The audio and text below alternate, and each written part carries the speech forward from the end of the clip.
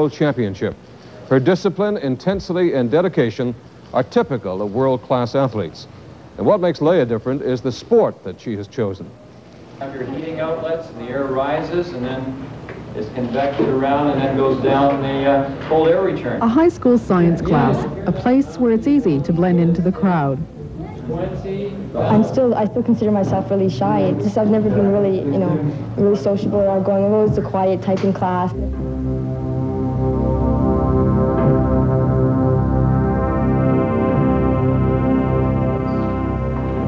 Leah Goldstein is a quiet, serious 17-year-old. A good student, but not outstanding. Her most notable characteristic is discipline, a trait that carries her outside the classroom and into the realm of champions.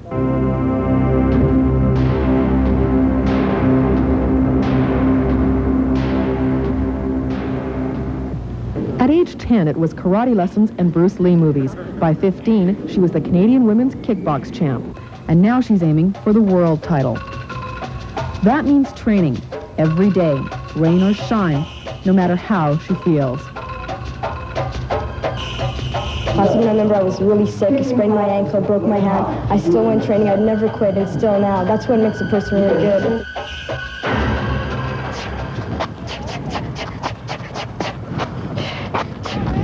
An 8-mile run after school is just a warm-up. There are still 3 hours of intense training to come. Her schedule is so full, from school, running, game training, and not very much time for fun. She's very strong, very aggressive. Does that surprise you in your own daughter? Yes, it does, but she trains so hard.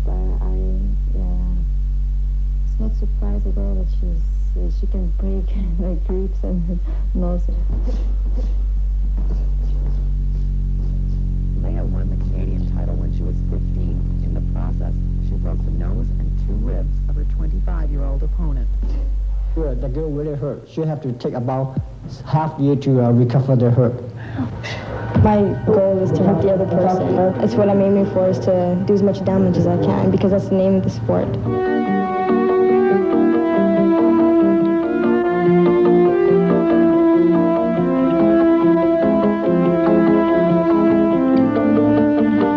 People, they train, they get tired and they stop and have relax. But she doesn't. She just keep going, non-stop.